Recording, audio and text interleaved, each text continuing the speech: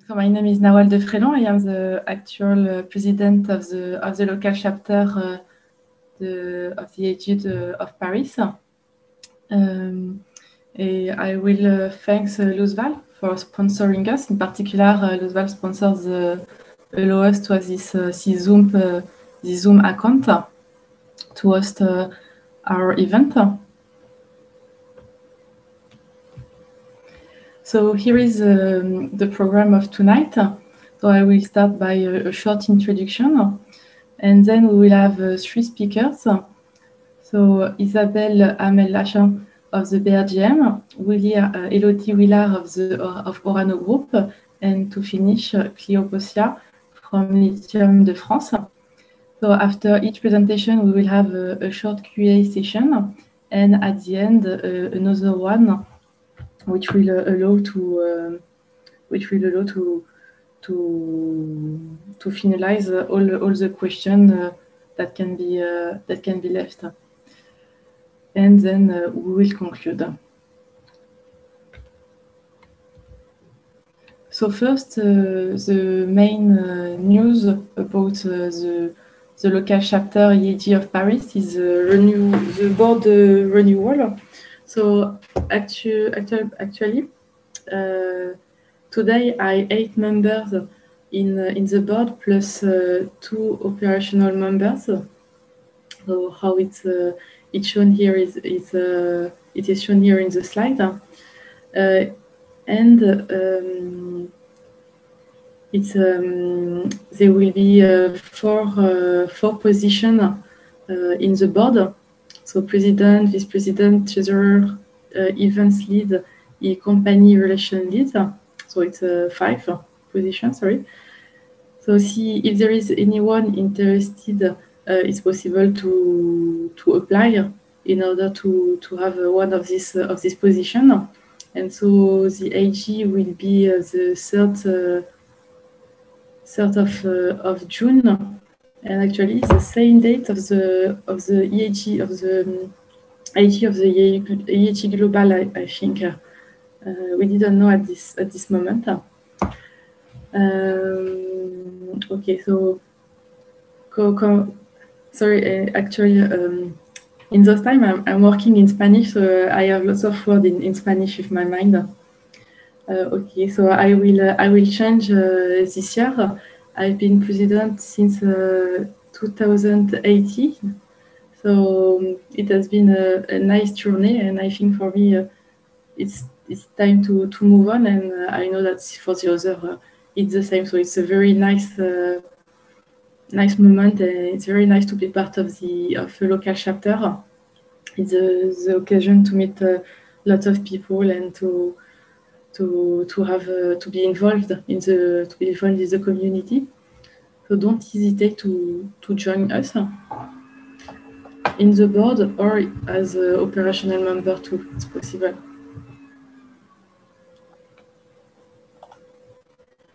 Okay, another hot topic is GET 2021. So the first one was last year, so the GET 2020. And so this one will be also in Strasbourg. Hopefully, it will be in Strasbourg. And so the deadline for the abstract is the call for abstract is now open. So don't hesitate if you have any idea, any topic.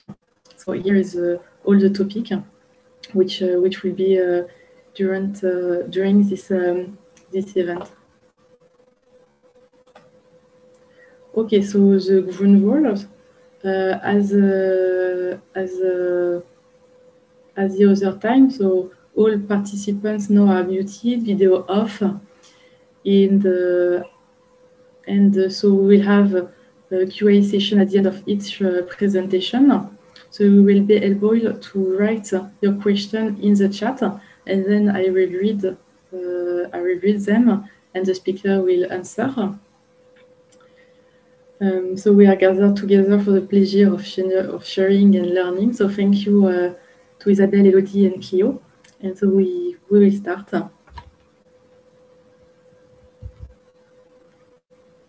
So we will start with Isabelle with the presentation French metropolitan mining potential reappraisal in some selected critical metals. So I will start present Isabelle. So she is the head of the Mineral Resource Unit in the Georesource Division of the BRGM. So since 2017, she is involved to support public policies, improving responsible mining and promoting international exploration program with the French Geological Survey. So Isabelle has 15 years of professional experience in the mining industry for mineral resources exploration, ore characterization, and R&D in beneficiation mineral processing. So Isabelle has a PhD of the University of Lorraine and Créjus, and a master degree from UQAM. So thank you, Isabelle. And the floor is to you. Thank you. So let me.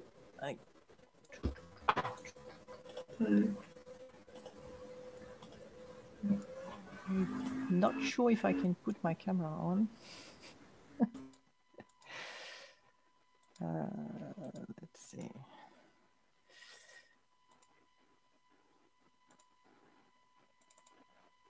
So here is everybody's can see my presentation. Yes, very nice. Okay, thank you. Well, thank you, Nawal, and thank you, everyone, to come and join us. So I'm going to introduce this workshop session on the EAGE Local Chapter in Paris.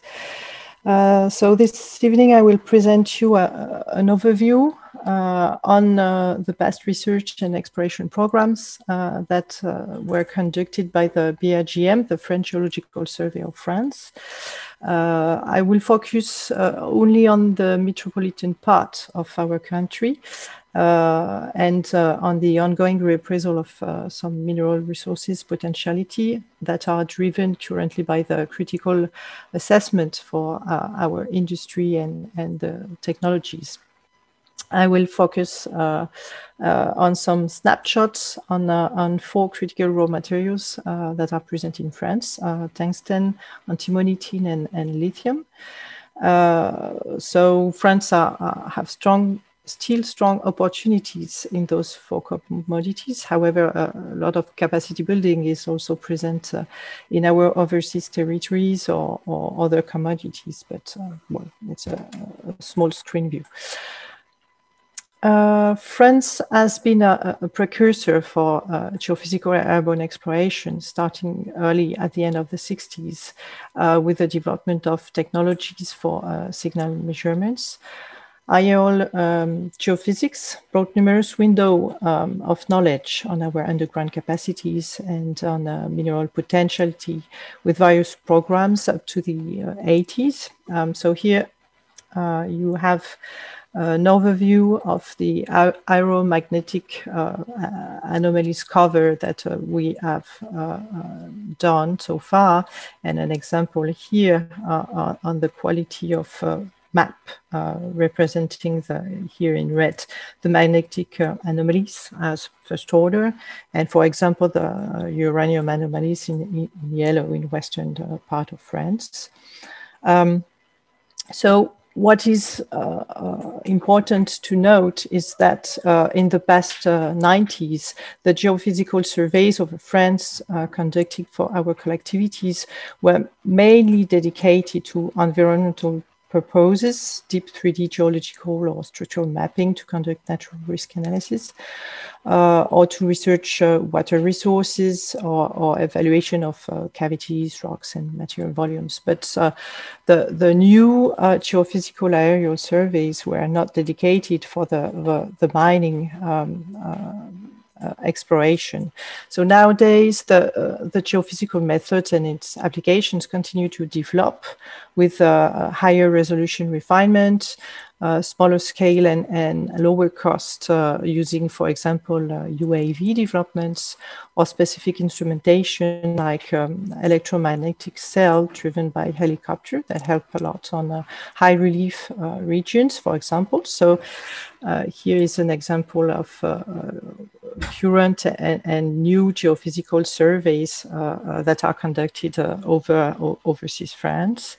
But we hopefully think that we should continue the exploration with those new geophysical methods on metropolitan to have a look on new potentialities, because we were not looking at the same elements before when we have conducted our past mineral inventory in France. So the French Exploration National Program and the mineral resources inventory that has been ordered by the government after the oil shock and was conducted by the BRGM between the 1975 and 1991 across the metropole and later in some overseas region. So it was mainly oriented to the general raw material potential overview and conducted by superficial geochemical stream sediment campaigns, alluvial and wall rock sampling, geochemical analysis on different strategic basement areas. So here on the map, you can see the locations where the geochemical survey was done in the orange and the colored part on the map grid. So finally, as you can see during this inventory, only 20% of the metropole has been covered, but the survey, I mean, we were looking at different elements that we are not looking at the same now. And as the demand and the used apparatus of the analytical devices also used during those campaigns are now more precise, only a few selected samples have been analyzed. For example, here you have in blue and in red the cover for some critical raw materials, tungsten and lithium. And it shows that we still have work if we want to have a good screen and exploration program on France metropolitan. So this past inventory I've conducted to the discovery of at least 2,000 new occurrences. And here you have a good overview of now what is the mining potential of metropolitan France and of the activity of the mines in France. So we have 176 licenses in France on metropolitan and overseas, but only 20 active mining licenses in metropolitan. So currently in operation, so mostly on source, bauxite, fluorine, bituminous carbonate schists, but not on critical raw materials. So we have exploration that are on interest, but only for the moment 3 new claims for exploration. So a lot to conduct. The criticality assessment for France is driven by the Committee for Strategic Metals, the COMES, Comité pour les métaux stratégiques in French. And at least 24 commodities have been studied so far by BRGM. So you can see the sort of matrix that can that show you how we measured criticality. So there are two parts. The first part is the supply risk for France, which is driven by the location of the identified reserves of primary resources and the location of the deposits that are producing. And it is driven also by the world production of the producers, but also the strengths and weakness of each productive countries. So there are still a lot of risk factors that can conduct to a high risk on the supply chain if only one, for example, one main deposit is located in a country with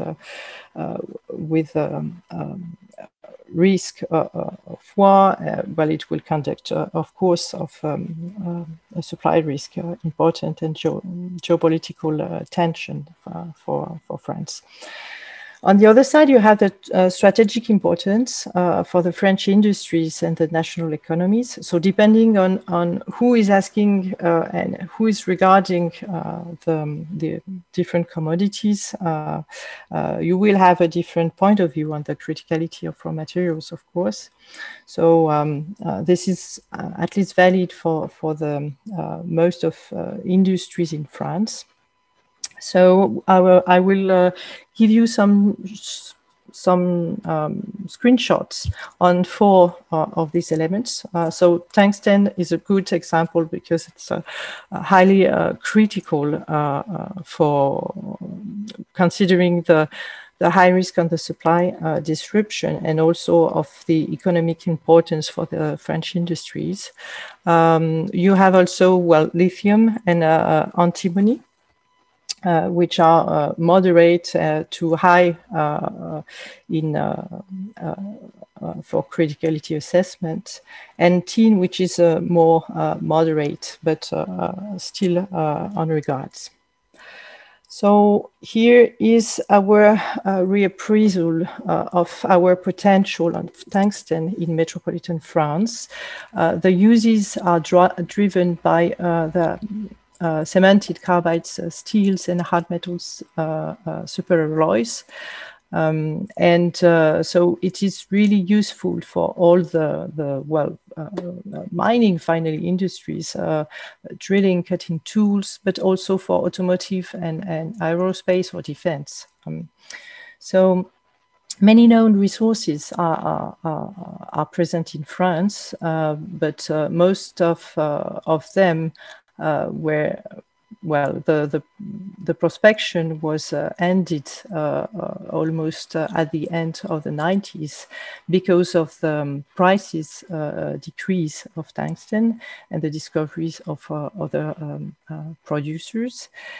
There are 2 distinct types of deposits in France of tungsten. There are the skarns deposits and the quartz wolframite veins. So for each one, you have 2 distinct bearing, mainly bearing minerals. For skarns, you have the scheelite.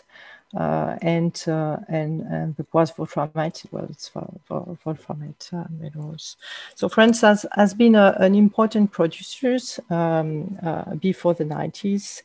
The past production was around 25,000 tons of tungsten. It's a total historical production.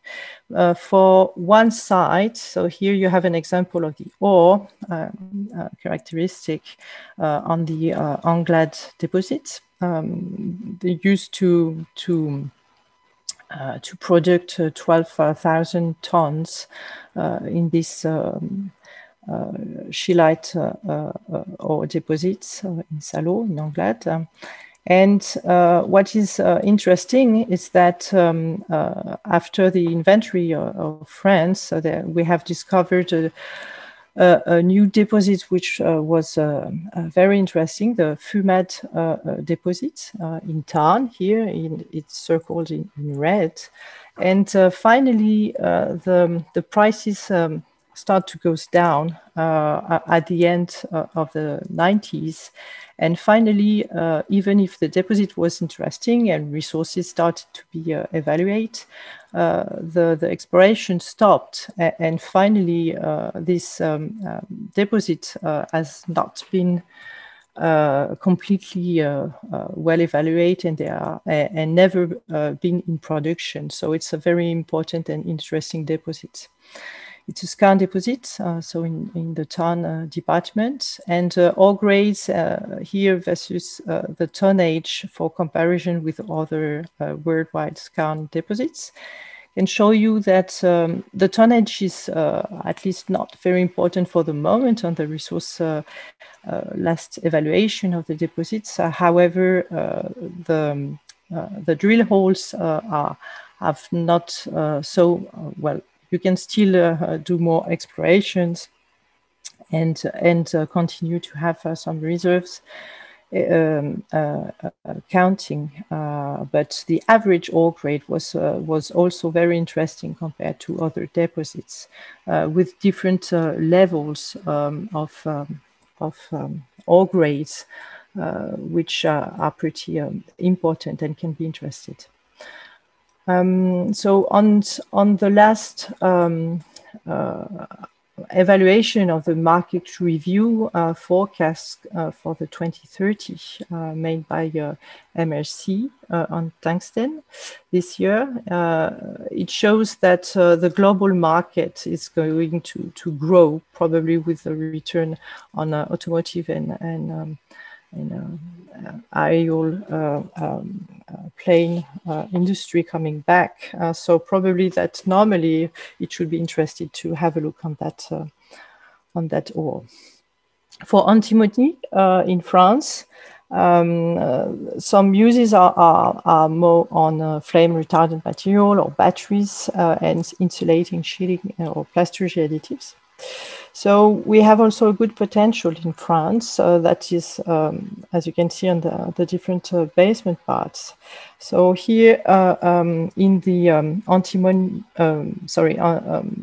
in the western part of France basement here, we have reevaluated and conducted some predictive assessment on the different zones with the last postdoctoral post-PhD, I mean, Anthony Pochon, that made a new assessment on the antimony in the Variscan Armorican belt.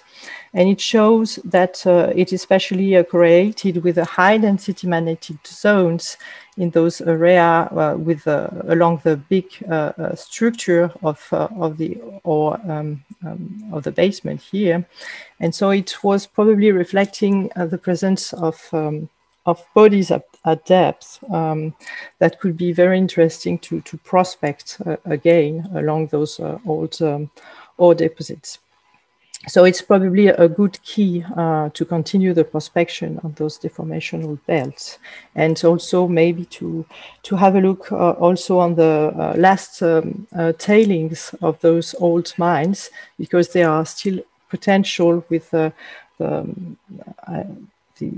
beneficiation processing that have more efficient now with the ongoing research. Then here you have some example of tin on tin deposits in France. So tin are used for electronic welding and semiconductors or alloying. So it's still of very importance for all numeric purposes and new technologies. So there are different types of deposit in France. You have quartz vein stockworks, like here. So you've got pegmatites and quartz veins with cassiterite. So it's an oxide of tin. They are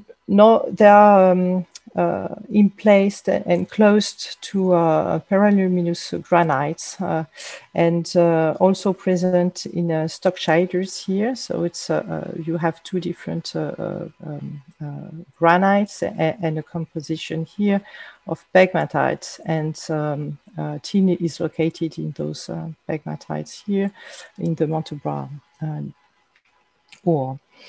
In Échassières, there are just one deposit for the moment that is producing.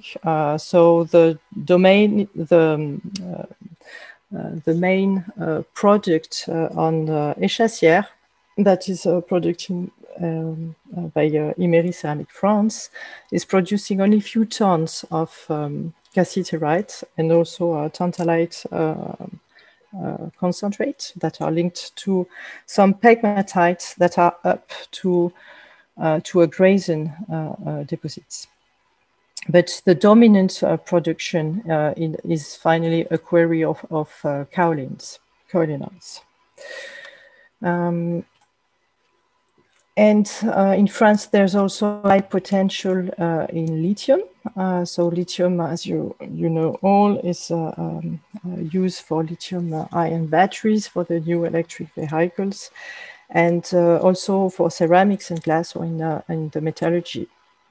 Main deposits, well, there are two types of deposits. Well, the first type is in hard rock with several different bearing minerals. Here is the new last lithium potential assessment that has been done by BRGM using the CBA method approach also that has been conducted to the European scale also by Blandine Bourserolle. And as you can see, even if there are only few lithium known occurrences in pegmatite, LCT pegmatite, or rare granites, well, we have also a lot of potential on the different parts of the old basement, and mainly in the Massif Central mountains. Well, I think Clio Bosia is going to present more on that, but we have also discovered that there are good potential of lithium in deep geothermal brine deposits. So Clio will talk more on that, but BRGM is part of the project EAGE, which is coordinated by Orano Group, and founded by the IT Raw Materials European program. And well, it shows clearly that there's a potential in Europe and in France for the lithium capture in those deep brines. So some tests are conducted right now in Souls-sous-Forêt in eastern France. So this outlooks, it's just a screenshot finally of finally you have evolving interest in the different metals regarding the technological innovation and depending on the end uses that are driving the consumption. So because it's evolving, it's very important to continue finally the research and the exploration, even if you think that you know well the geology of your country, because you still have, finally, we have in France a relatively old aerial geophysical survey over metropolitan France. And so using the new technologies, I think we could bring more interesting and more refinement finally on the deep potential for new deposits. We have also a limited data on historical data on geochemical analysis for the critical raw materials in our past inventories. So it's also interesting to evaluate on the different commodities that we are looking for. And we have no systematic multi-elemental geochemical analysis during exploration campaigns of the operation miners also. So we have seen also that the evolution of the geological knowledge and the genetic models can drive to new sort of deposits also. Like for example, we are now looking lithium also in deep geothermal brines and looking at the different source of lithium that could generate these lithium concentrations. So it's very important to continue those research and to, well, maybe also to reprocess the mining waste and the tailings from the old historical mining sites with more efficient technologies. So the supply risk disruption evolves continuously, especially with the pandemic context and the pressure on the different markets. and the new well, protection policies of the different governments that can give some tension in the world market. So the evolution of the state strategy right now in France is more according on the economic importance for the industrial dependency, and so we could think again of reallocating some primary production for the very high critical raw materials and to open maybe some old mine sites that have not been producing since a lot of time. So this reappraisal of the French metropolitan potential in some selected critical metals is essential and show promising, interesting results. So for tungsten, tin, and antimony in the Variscan orogenic belts, for example, in Armorican Western France and the central massifs also, and lithium in hard rocks and both on geothermal brines. And this year, the legal mining framework policy is currently reassessed by the French government. So maybe we will have new opportunities in our country. Thank you very much.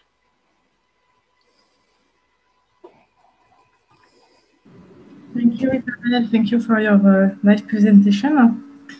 So we have several questions. So I will read them to you.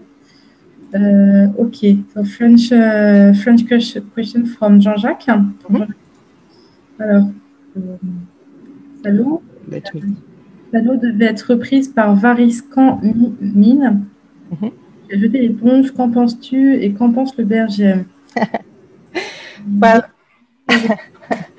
I'm going to answer in English for everybody. I think the big challenge in France will be, of course, on the social acceptance of letting the population having mines close to their house. As you know, there's well, the density of population in France, it's a small country and there's a high density of population. So, of course, they are used to the past mining processing.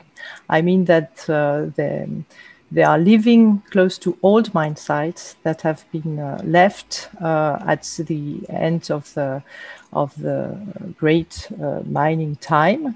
And it was 30 years ago, and there are not a lot of mining operations now. So it means that the people doesn't know why we are mining, and that it's because of their consumption, of the consumption of everybody finally.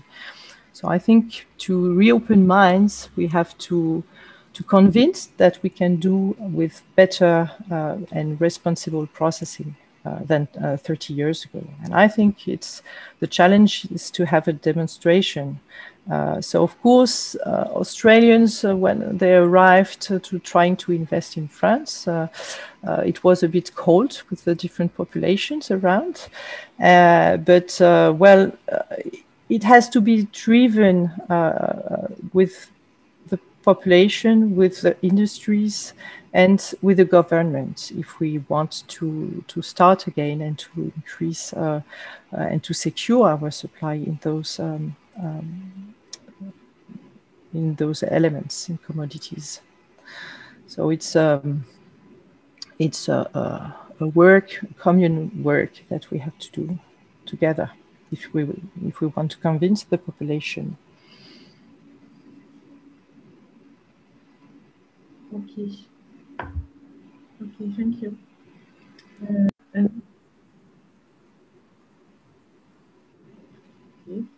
Another one from Jean-Jacques, so in French too, but you can say it after in English. Le nouveau code minier sera un progrès ou un carcan?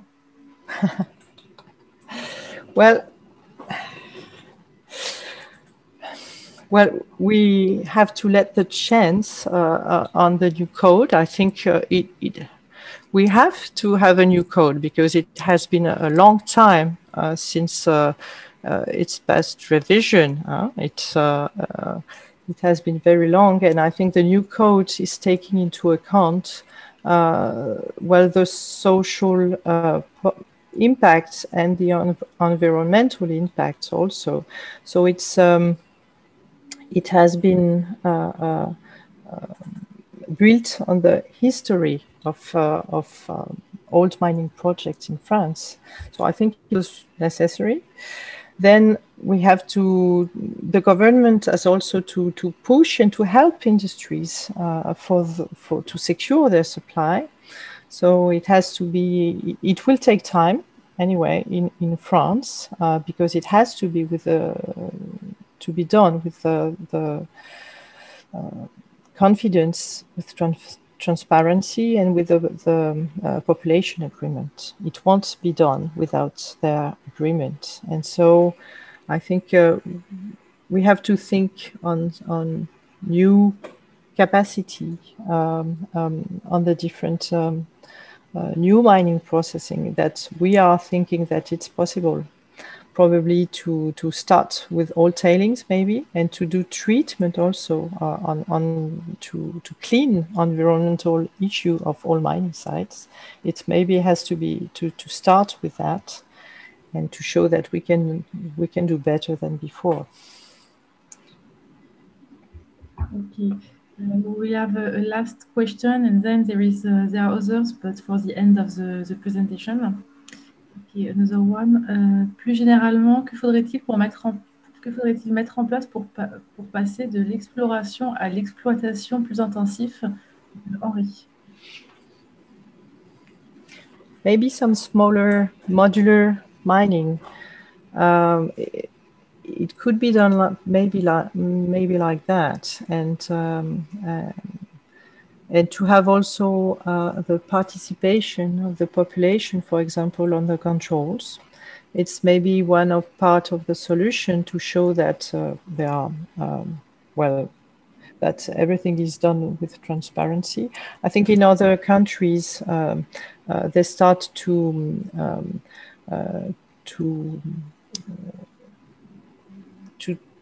imply the people involved for the moment in the decision of management, and that can be also a part of the solution to discuss and to find the best position. But smaller maybe mines to target more clearly some interesting deposits will be maybe a part also of the solution on for France, for example. Okay. Okay, thank you, Isabelle. Welcome. We'll stop now. Thank you for the other question. We will ask them at the end of the presentations. Mm-hmm.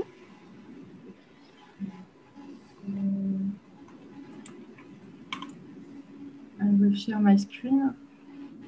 Maybe Isabelle has to stop sharing first. Here?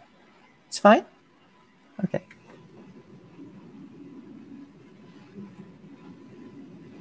You can see my screen? Okay, so now we will move to the second presentation from Elodie Williard. So, Geophysics for uranium deposit characterization in Orano Mining, standard practices, recent development and evolution linked to digital transformation.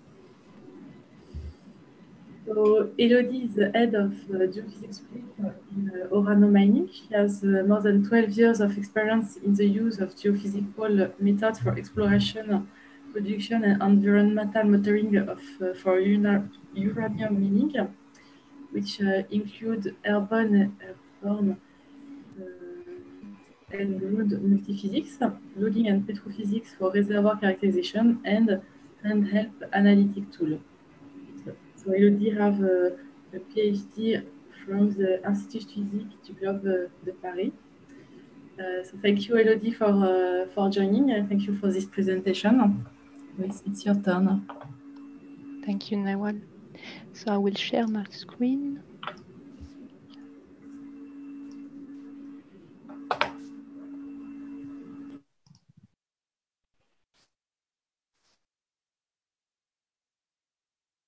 So it's okay?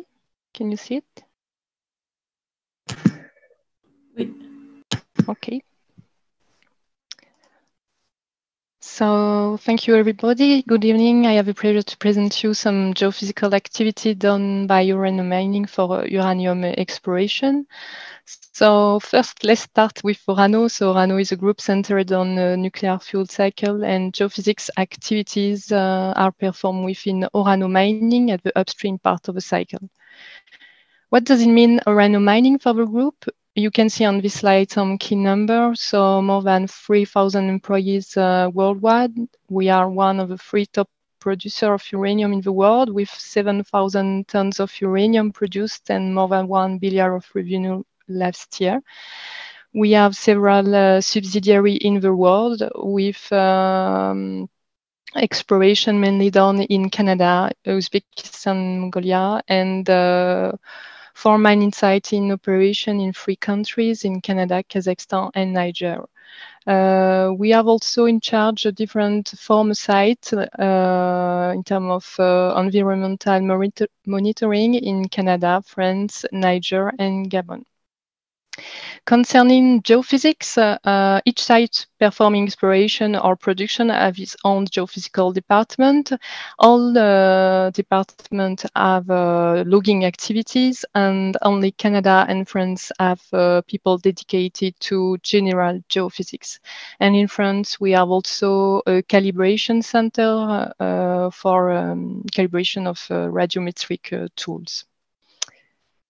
So before to present geophysical activities, I would like to start with a quick reminder of what is the mine life cycle for those who are not very used with mining activities. It is quite the same that the life cycle of oil and gas activities, but I like to start by this slide. So in mining, we start, of course, with exploration from regional to local scale. Then we move to the construction step, production phase, and finish with the remediation of sites. After, we maintain environmental monitoring of our former sites.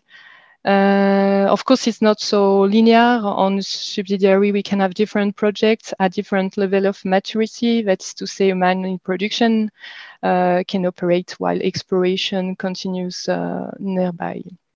And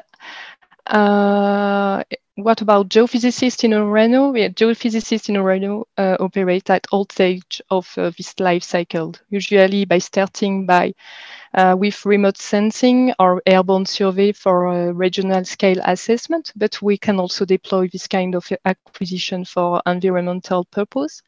Well, then we move to local investigation with ground survey and logging activities.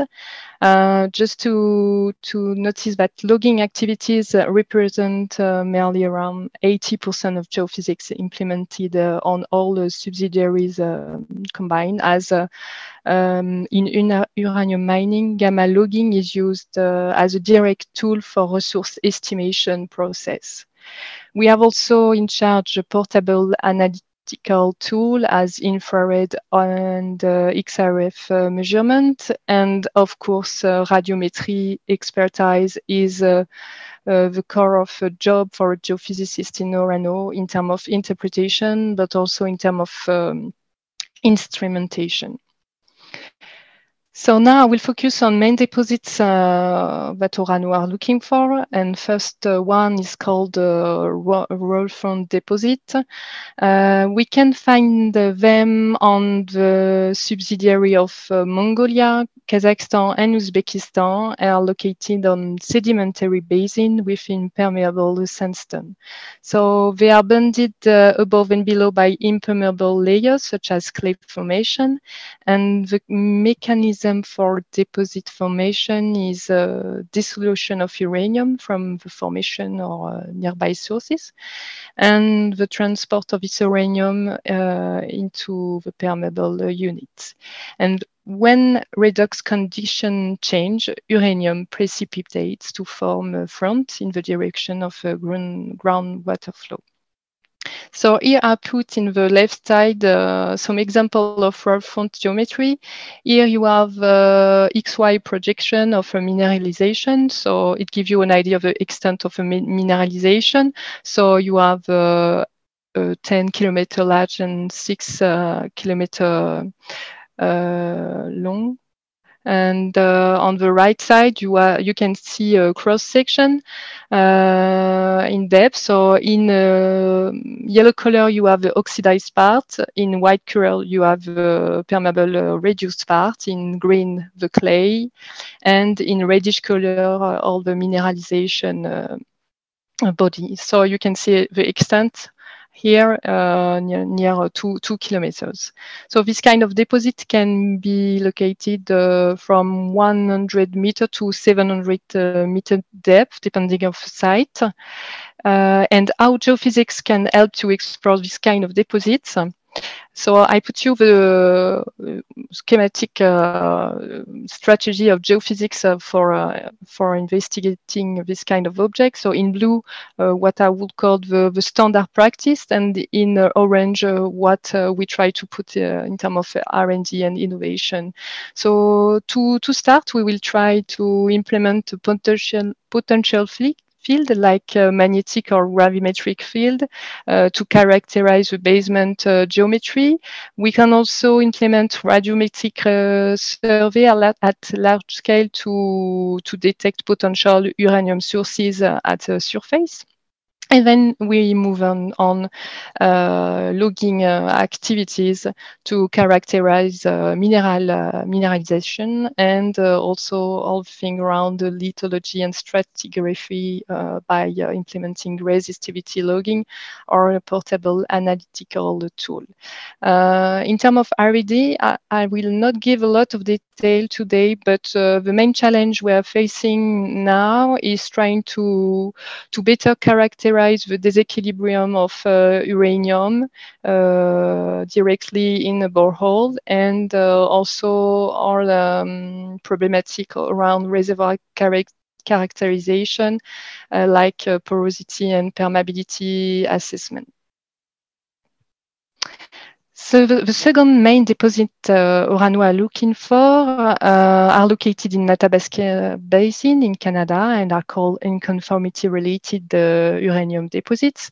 The target here is intersection between graphitic shear zone and the Athabasca Basin. Here on the right, you can see an empirical geological model of this kind of deposits with in yellow color, the sandstone, the Athabasca sandstone, and the Archean basement where structure have favored the circulation and feed. The fluid will help to precipitate uranium, but also alterate the basement and the sandstone and the graphite, sorry. And these two last features, so alteration and graphite, is very important for geophysicists because they are path finder, in particularly the graphite, because they can be easily detectable by electromagnetic methods. The tricky thing is still that they are generally thin, discontinuous, steeply deep in, and we don't really know where they end at depth. So what is the strategy in terms of geophysics? So still we will go from airborne to sample analysis, but we start often with time domain electromagnetic investigation to locate main conductors and assess quickly the favorability of an area.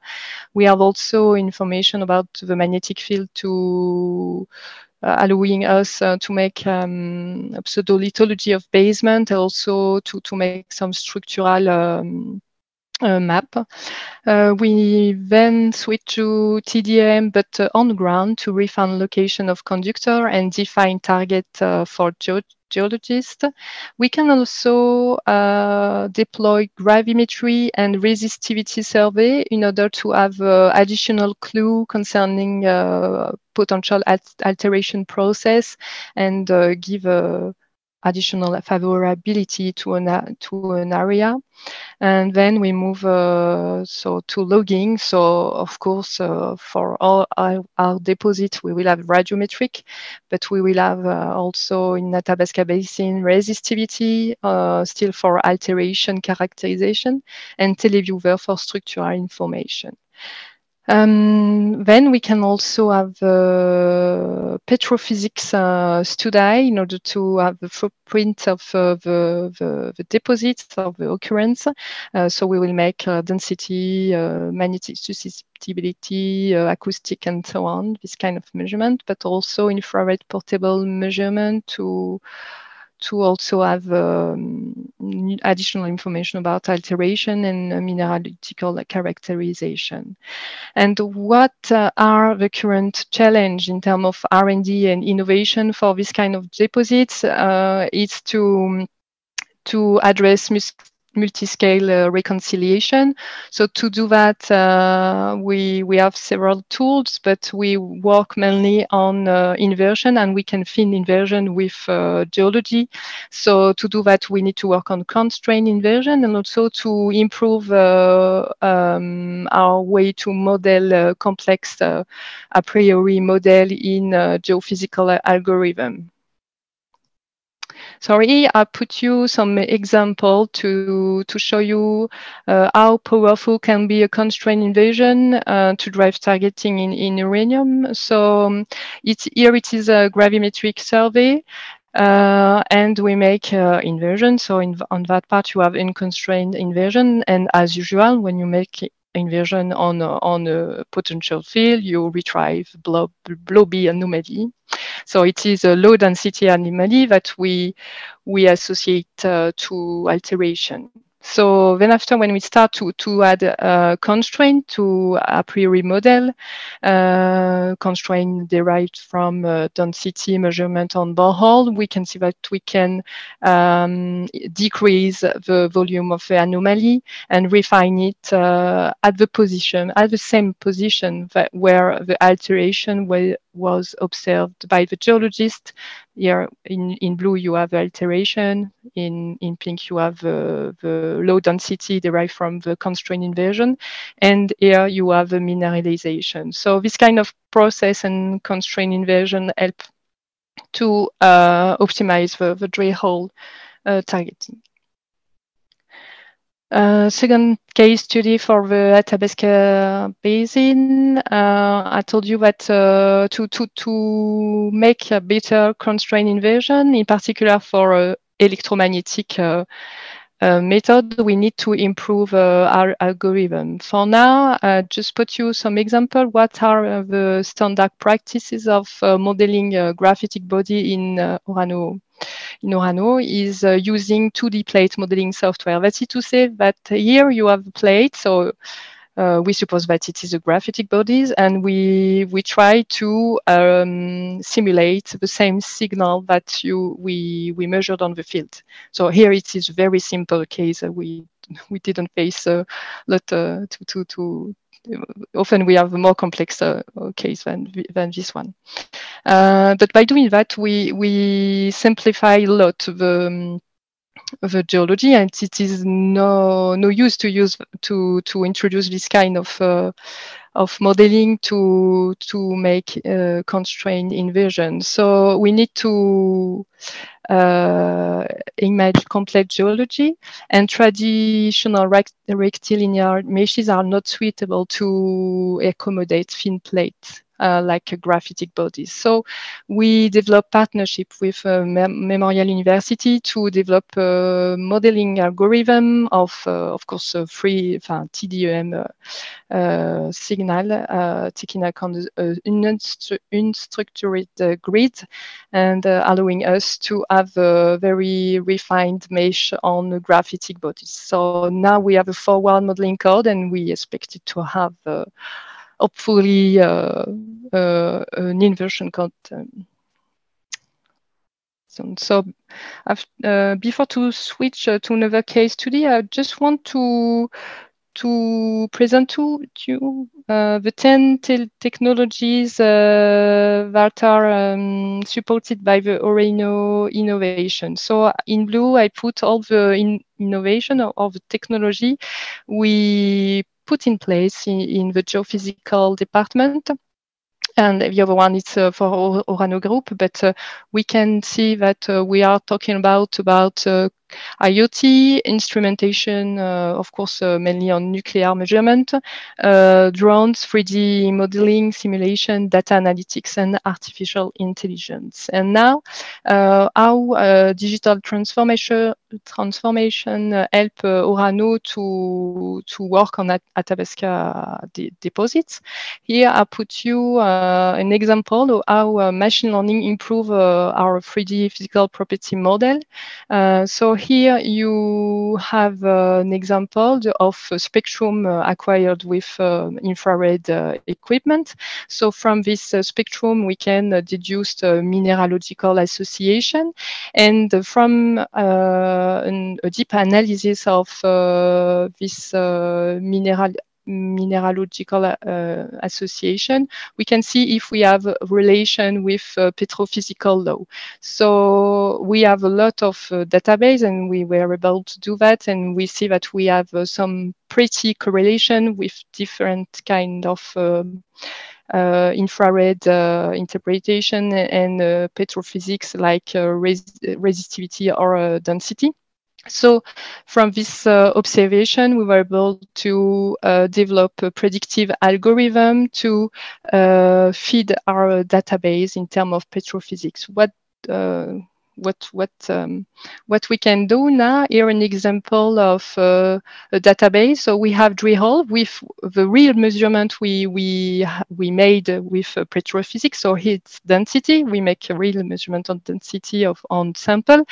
And on the other drill hole, we didn't have a measurement, but we have infrared measurements. So now with predictive algorithm, we are able to predict the density from infrared on those drill hole, and then after, before we had this, I would say a standard 3D physical model, but now we are able also to create augmented 3D physical model thanks to this predicted petrophysics. Now, another kind of innovation, mainly on use of new kind of sensor. Would like to present you the muon tomography done on MacArthur River Mine. So muon application of muon tomography, it's a novel method for imaging density contrast underground using cosmic rays for imaging dense uranium deposit, because uranium, it's a metal very, very dense. And this is an example. So on a mine in Canada, here in purple, you have, we already know where was the mineralized pod. And we place here a different muon sensor. And here this is the result, in fact, of the 3D density invasion from muon tomography. And we were able to reconstruct with great detail where the mineralized point was.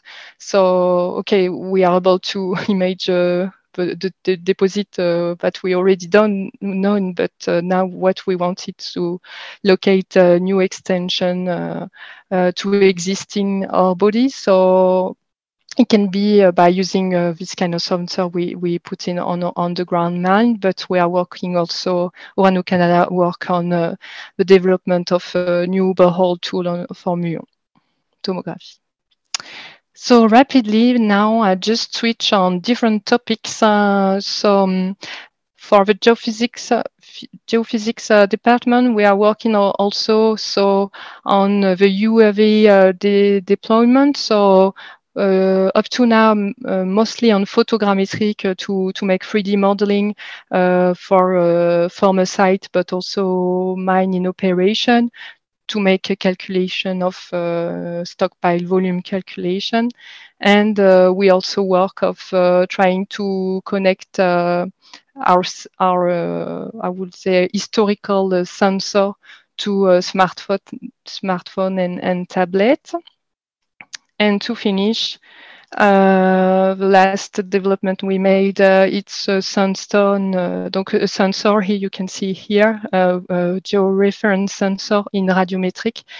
And we are able now to measure the mineralization on a mine and direct to send in real time information to a post a command office and send information to the truck in order to better optimize the selection of the materials, the ore in the mine, and send it directly on the plant.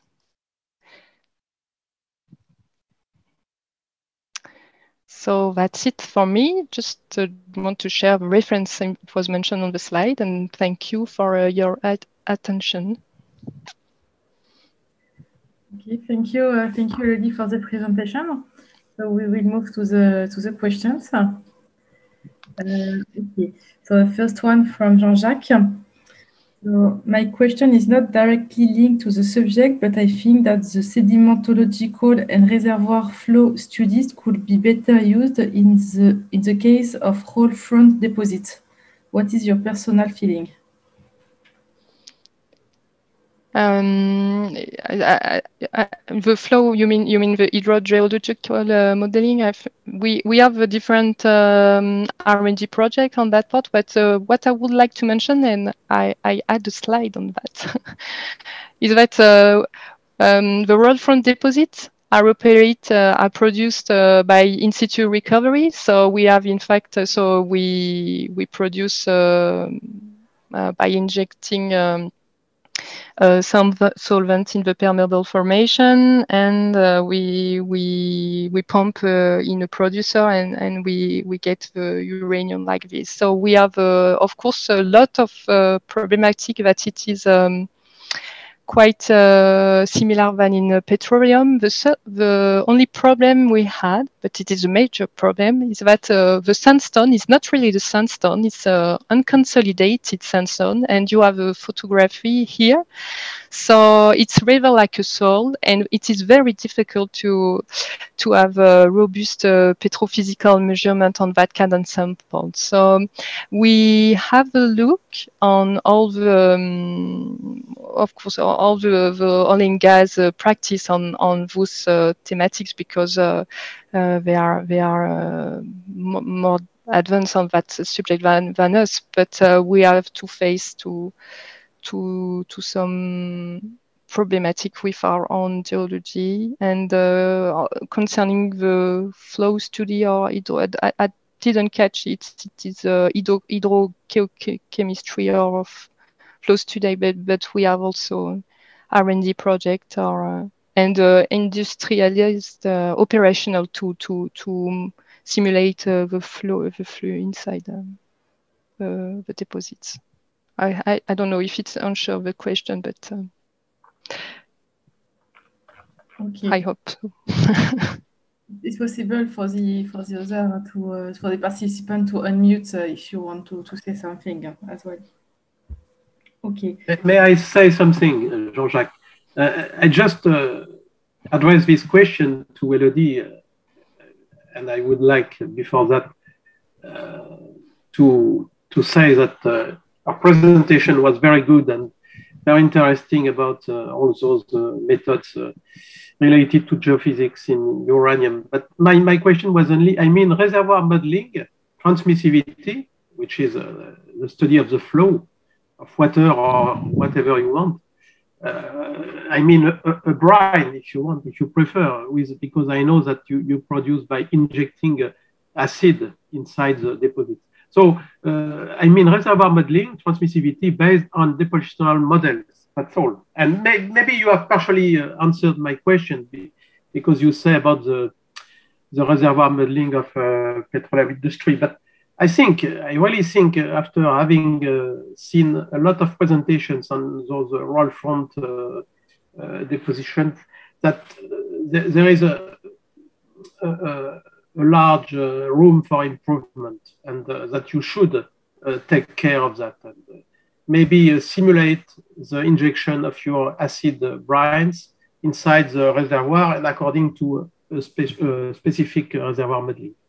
Thank you, Elodie. Okay, I'm maybe not the right person to answer the question because I'm not the hydrogeologist, but I know that we have tools to model the flow of injecting solvent. What in a case? Yes, we have tools to model the flow of solvent fluid, but to take into account we put already the geological model inside the modeling. In fact, I'm not sure if you are talking about maybe or maybe it is not the time to discuss about that. But okay, I will not be the right person to answer the question. So okay. Maybe the next question. Elodie, there is another question, and we will move to the next presentation. So a question from Henri.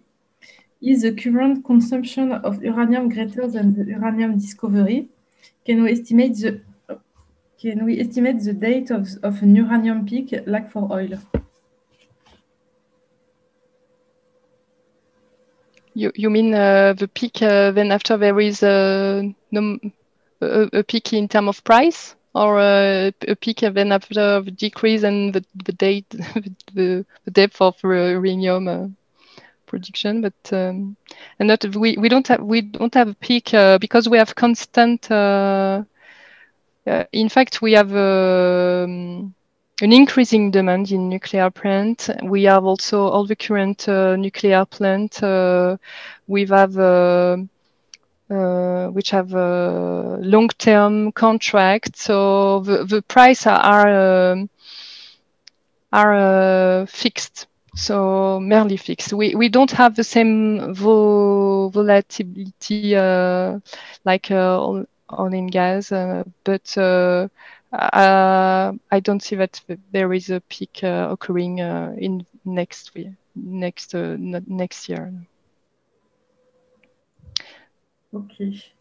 Okay, so thank you, Elodie. So we'll continue. So there are other questions for the end if we have time, or we will send them by email. Okay.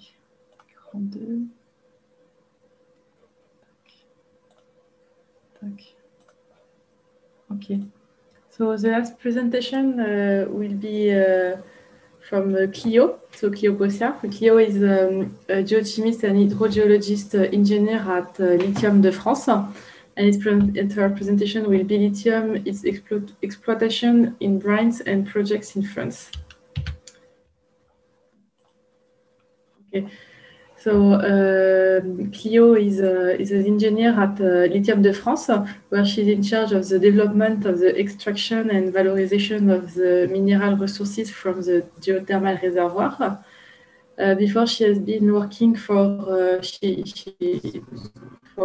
4 years at ES Geothermy, so in charge of the geochemical and environmental monitoring of geothermal power plants in operation in Alsace, and also in charge of the research project for the extraction of lithium dissolved in geothermal fluids, and previously research engineer at Université de Strasbourg.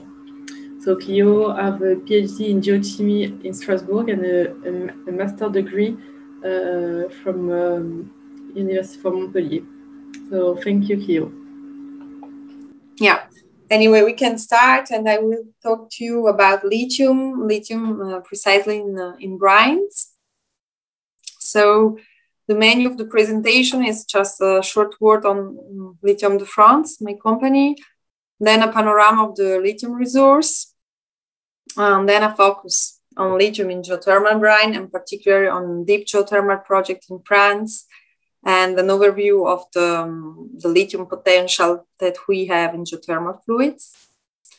And the last part will be dedicated to the extraction technologies that we call direct lithium extraction, DLA, and the main issues for developing these technologies connected to the geothermal world in the next future. So Lithium de France is part of the Orano Group. It's quite young group created 3 years ago with several subsidiaries. One is Orano Drilling, dedicating to all the drilling activities. One is Orano Resources, which operates in the ecological transition of mature oil field. And then there is Lithium de France.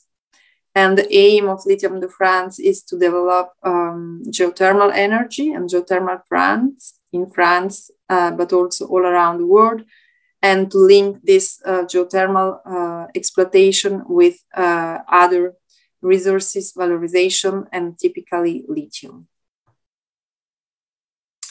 So we already have this short overview in the presentation of Isabelle, but historically lithium was used for ceramic and glasses production, but also for lubricating products, because it is lighted solid chemical element that presents very good resistance to the high temperature. And then more recent developments becoming one of the most important elements for ion batteries technologies. And this is due to the low electronegativity of the element that bring him to be one of the dominant elements for this market sector. And his consumption, as you can see in this graph, will increase more and more in the future. One number that is very representative is the increasing between like 4 years ago, and in 4 years it will be more than 100%. And this is mainly due, as you know, to the electrification of the vehicle market. In general, lithium is until now exploited by the resources that we call conventional resources. So mainly mining deposit like spodumene, located in Australia, China, but also in United States. And Australia is, without doubts, the main producer of lithium from mining deposit, covering more or less 40% of the lithium production all over the world. And the other resource, typical resource, is the salars. So in the fluids coming from the salars, the countries that are the key producer in this case are Argentina, Bolivia, and Chile for South America, but also United States in North America.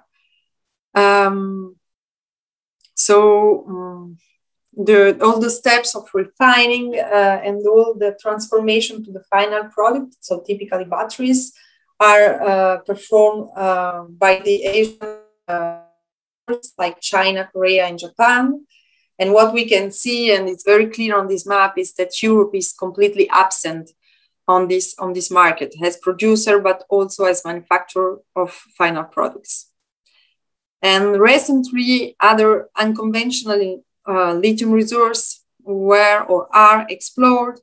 So, for example, we have alternative mining resources, but also fluids containing lithium, so seawater, of course, but also oil field brines, and what is interesting for us at this moment, geothermal brines.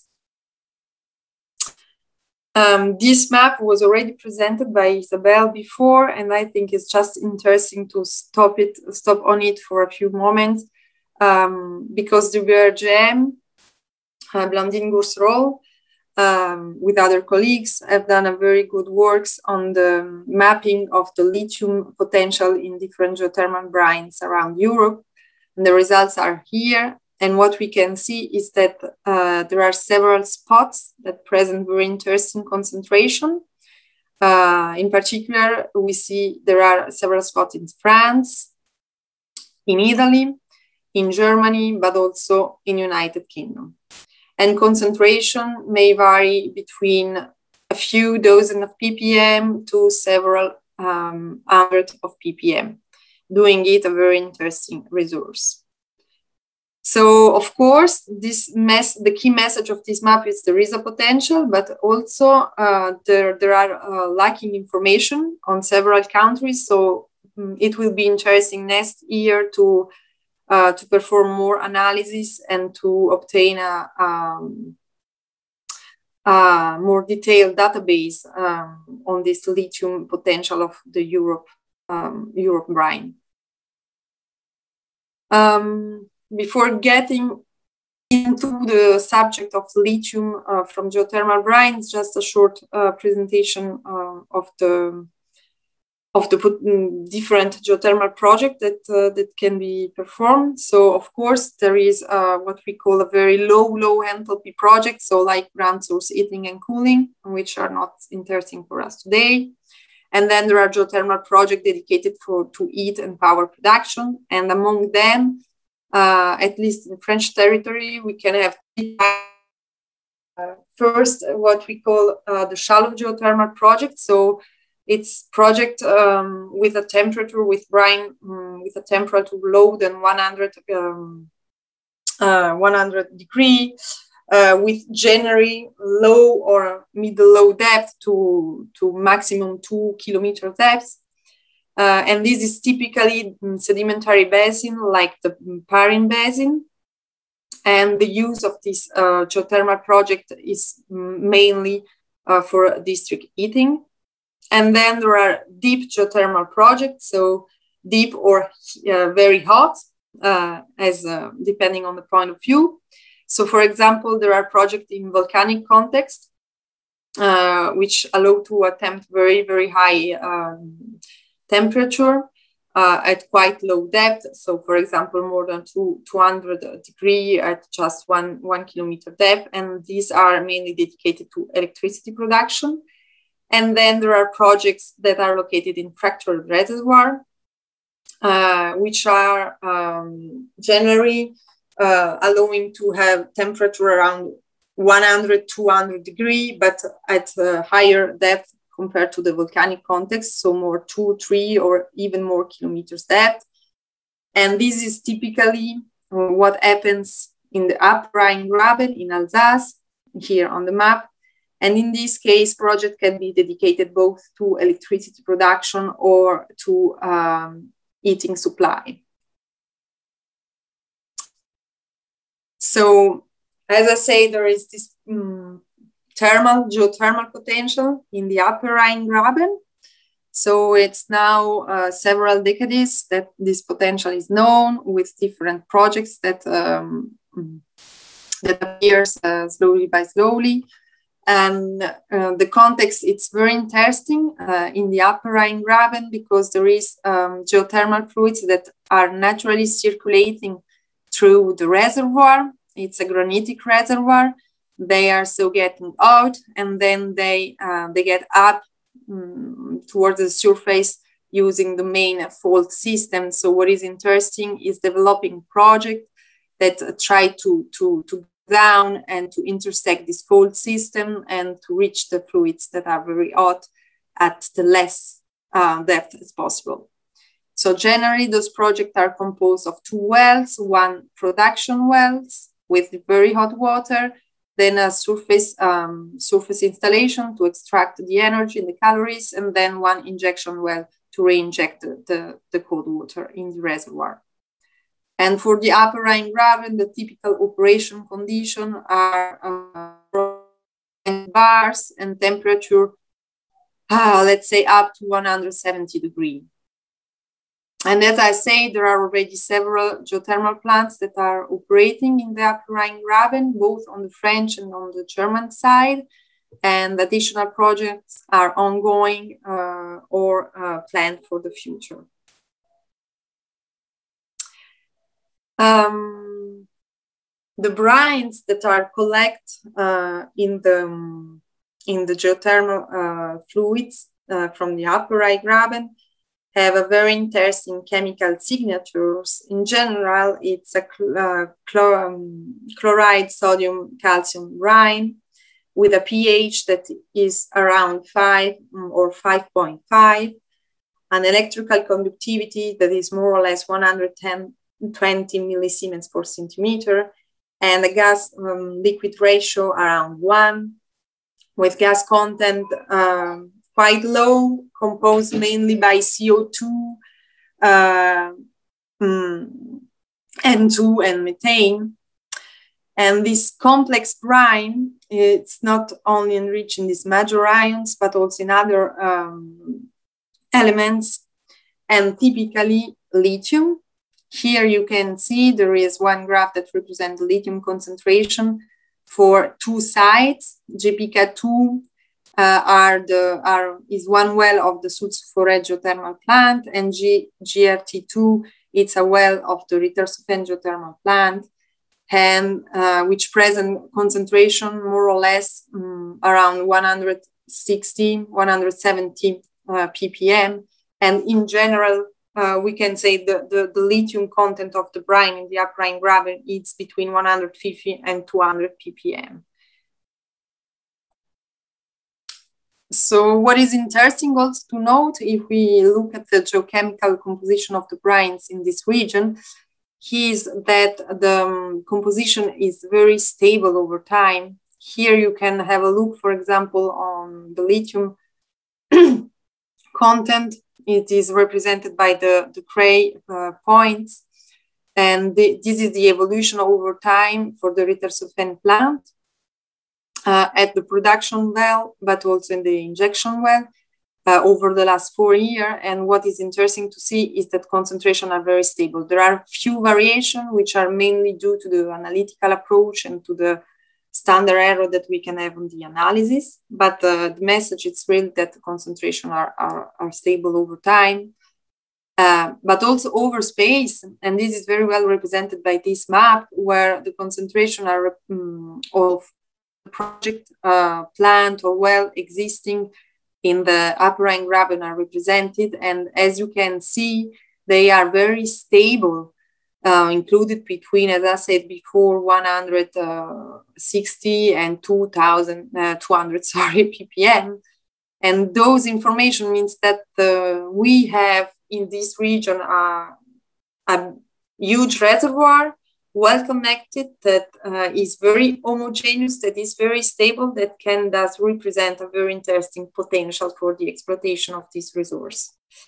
And this is, of course, the reason why there are several existing and ongoing projects with several permits for lithium exploitation that are already under instruction on the region.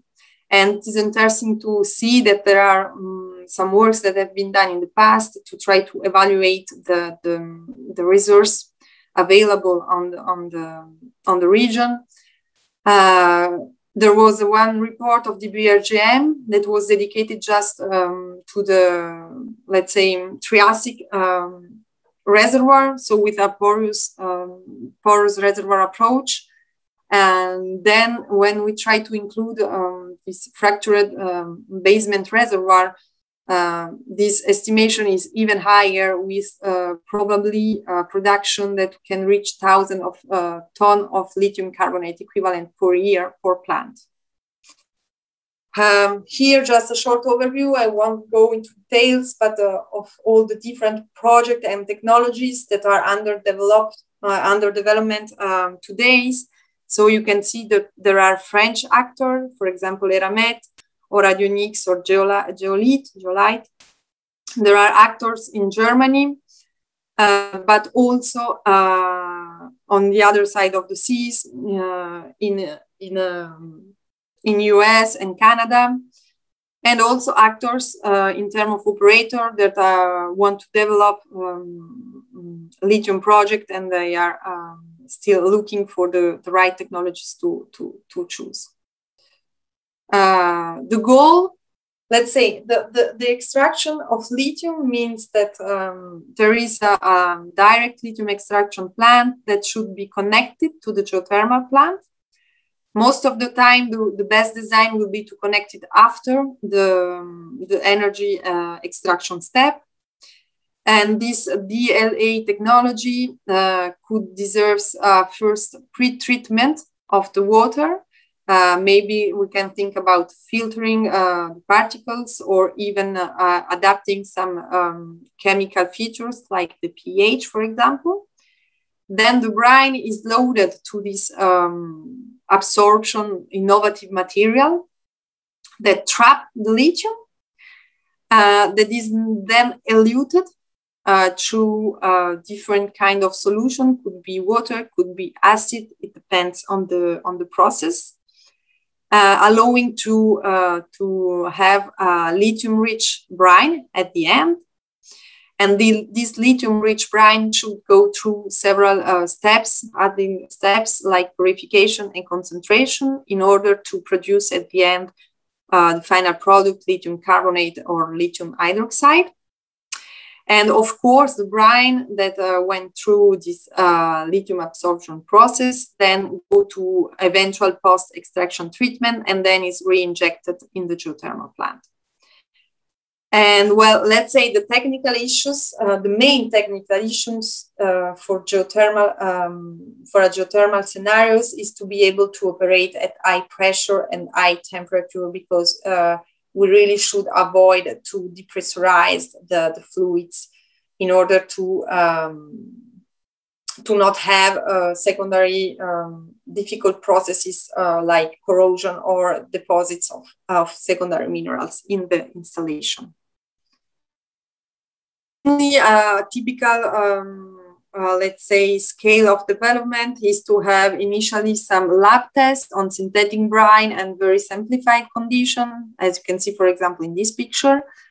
Then an upgraded test with, for example, a lithium extraction skids with allow to process geothermal brines to be in a real condition of pressure and temperature, and to have a flow rate, let's say, a continuous flow rate for at least a short period. And finally, the last step will be on site with a pilot, of course, a small scale pilot, but allowing to operate a higher flow rate for longer period and to produce enough lithium carbonate or lithium hydroxide to test the quality and the suitable of the products for battery production. So as I said before, one of the main future goals will be to develop direct lithium extraction technology that make the proof of concept. But not only, it will also be important to design these extraction technologies and to integrate it correctly to the geothermal operational constraints and to create a synergy between the lithium process and the geothermal process.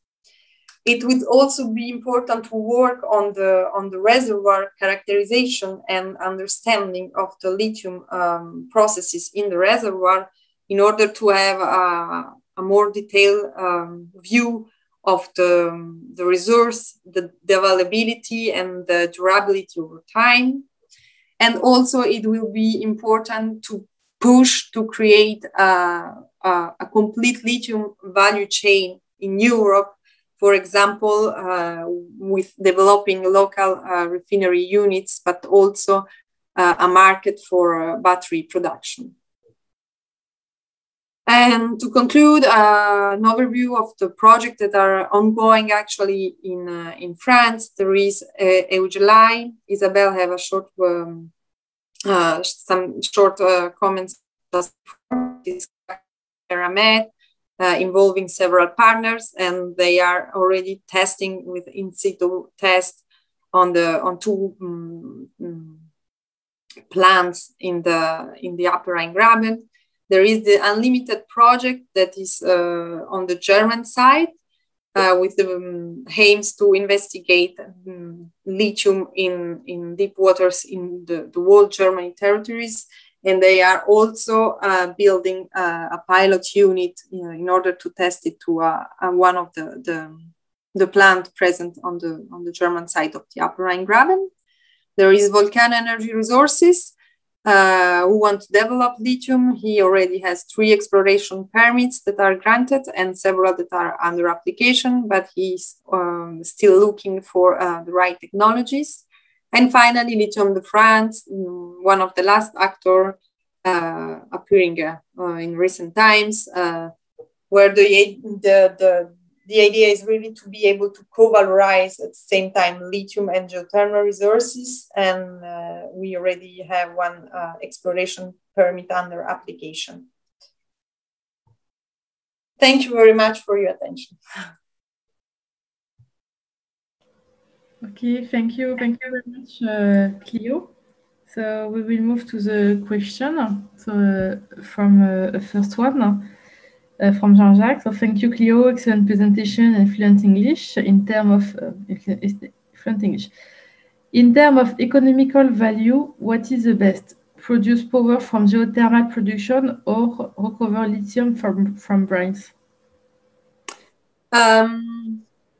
Well, let's say produce power, it's not from geothermal brine, it's not very interesting because the conversion between calories extracted from the fluids and electricity that we have to give to the grid is very low.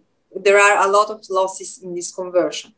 But what is more interesting for geothermal brine exploitation is to use directly the heat that is extracted from the brine. And in this case, there are no losses. And in this case, let's say that the business plan of the 2 activities, it's not enough developed for the moment to give the answer to your question. But of course, if we compare power to lithium, lithium will be the best choice. And if we compare it to lithium, it will depend also on the extraction technologies that will be selected at the end. Okay. Another one. Thank you, Clio. Do you fix a cutoff minimal lithium content for your exploration targets, or only looking at geothermal energy temperature first? We try to have both parameters in our goal.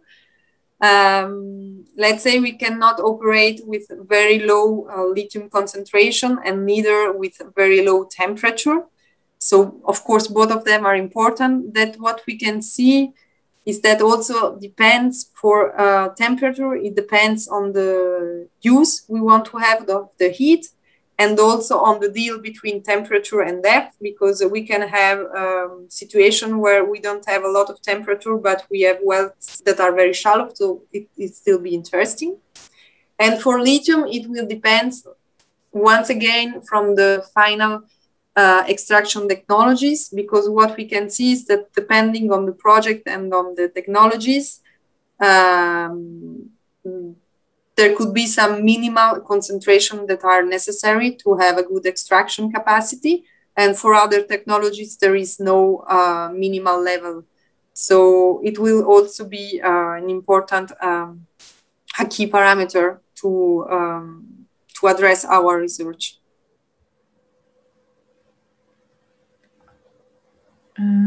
Okay, another one. Do you think that deep brines gets enriched in lithium due to the Trias evaporite deposits, or the source is deeper? This is a very good question. For the moment, it's not very easy to say it because we have analysis on the fluids, but we have very low analysis, very few in the rocks. The main analysis in the rocks are in the granite, and there are almost no data like from the different mineral phases to understand which minerals are actually at the origin of the lithium. But let's say the 2 hypotheses that are circulating actually presently is either an origin from really the granitic basement or from the upper layer like the sandstone. due to the enrichment in the biotite phase. Okay. Okay, we'll do a last question because we are a bit late. Okay, alors. Looking at other metal co-products in brines already with no, I don't understand the question, Isabelle. I think I understand. Because actually today we talked a lot about lithium, but of course, as I try to say you at one moment in the presentation, brines are enriched in a lot of different material, a lot of different elements, and other elements could be interesting, at least from a market point of view, a demand and price.